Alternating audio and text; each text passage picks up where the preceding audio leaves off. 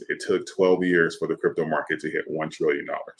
It took 18 months for it to hit $2 trillion. And now here we are just this week at less than 10 months, we are now at $3 trillion. So this is the expansion that I was speaking about. This is the growth that I was speaking about.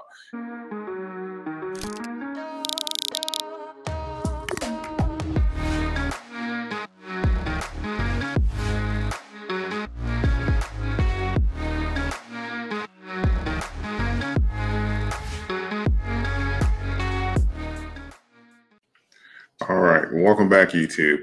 I wanted to take a deep dive into the resistance level that we're seeing here at 25 cents with Dogecoin, because I believe it's important for us to kind of like zone out, and we'll zoom out and look at the overall charts and compare it to some other coins as well. Because I honestly, I get a lot of comments and emails saying that, okay, I'm a bit frustrated with the movement and why things are appearing to be a little stagnant. So we're going to look at the charts here and do some comparisons over two different points in time in crypto to kind of prove the case that this is actually normal.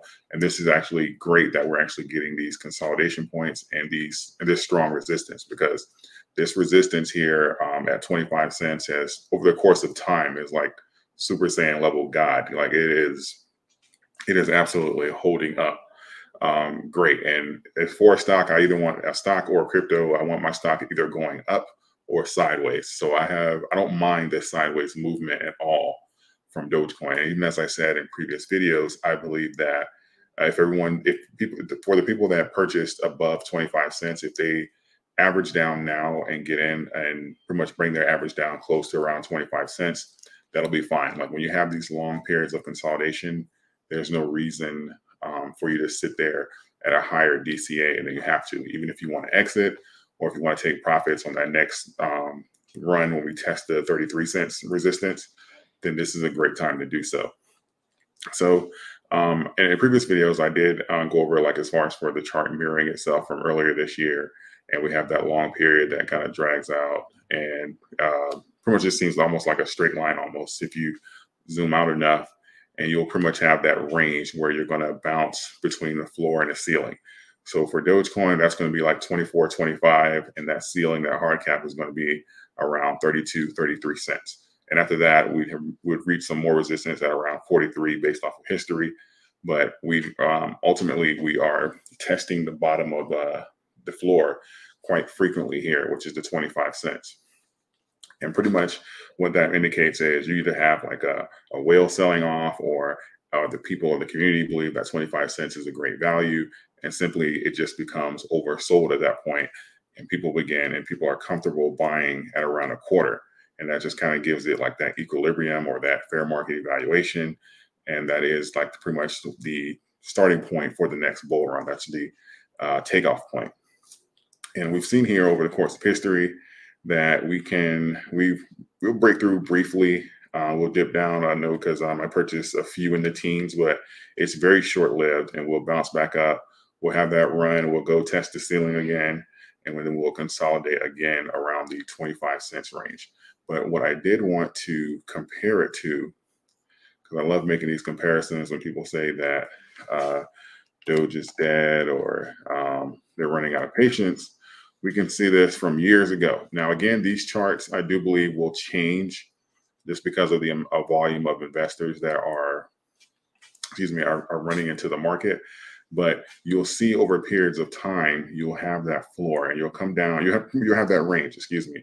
And for a coin, even like Bitcoin, like years ago, it's just like 2018, you'll have that range like that 3 to 7, and it'll come down, it'll test it, go sideways for a bit, and come up and test that ceiling again, and that ceiling that it was actually lower than its previous high of around 16 back in 2017. So we're seeing very similar action right now, where we have the floor and we have the ceiling, and the ceiling is lower than the all-time high, and it'll test it and it'll knock back down, it'll go sideways again, and we'll have like those occasional little dips. And of course that typically happens a few times before the rep.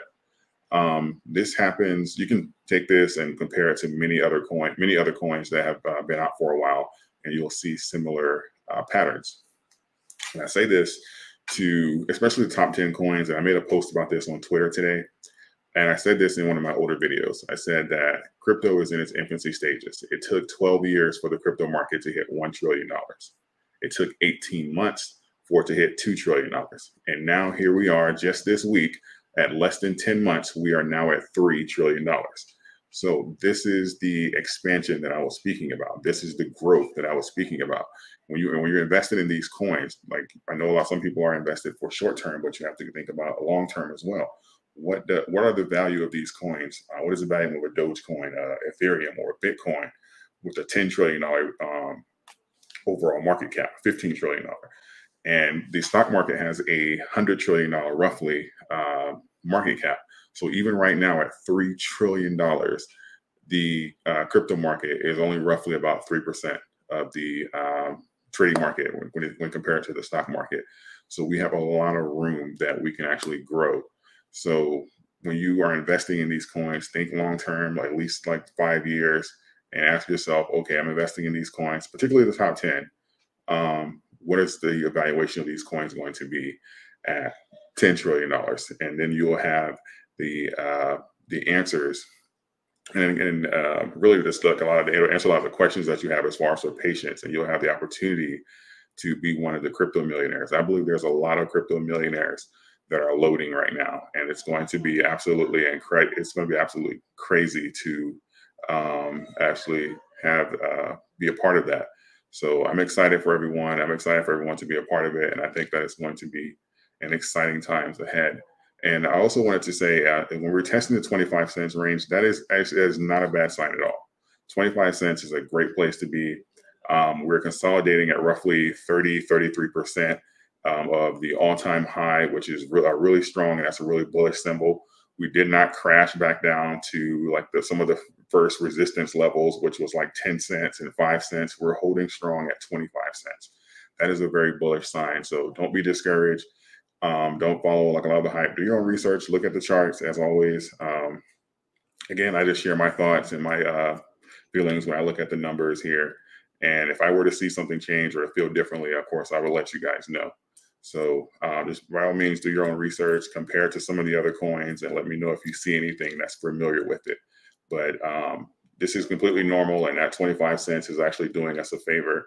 It is pretty much allowing people to average down and giving them more time to get their coin count up. And it's also, again, when you come down and test a floor 3, 4, 5, 6, 7 times, and you bounce back up or you hold steady, very bullish sign. So don't be discouraged by that. If you found anything that you found value in this video, or if you like anything I had to say, please consider subscribing. We are pushing for 40,000 subscribers. That's my goal by the end of the year. So I would love for you to be a part of the roughly 4,000 subscribers that I need to make that happen. I appreciate all of you. Thank you. And until next time.